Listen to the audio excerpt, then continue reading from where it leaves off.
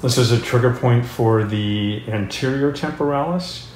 You can always have the patient clench, relax, clench.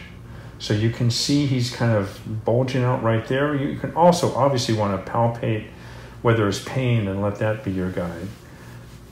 Again, alcohol off until the wipe is clean.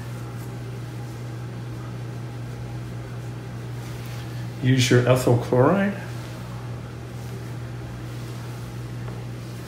Close your eyes. Here comes the cold.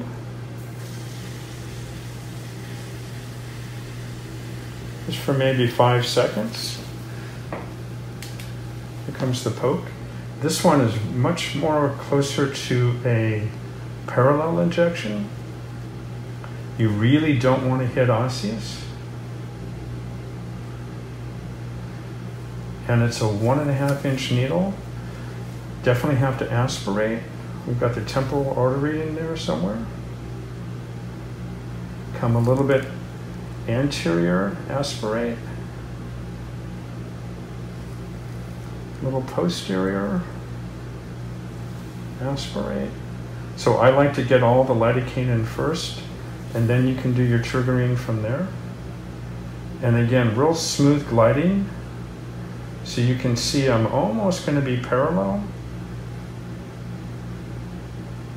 And then I'm going to come anterior. And it's a very, very subtle movement with each gliding in and out.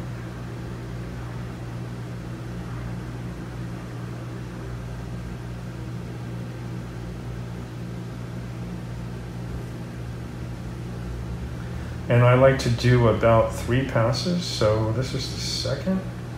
I'll come once more, come anterior.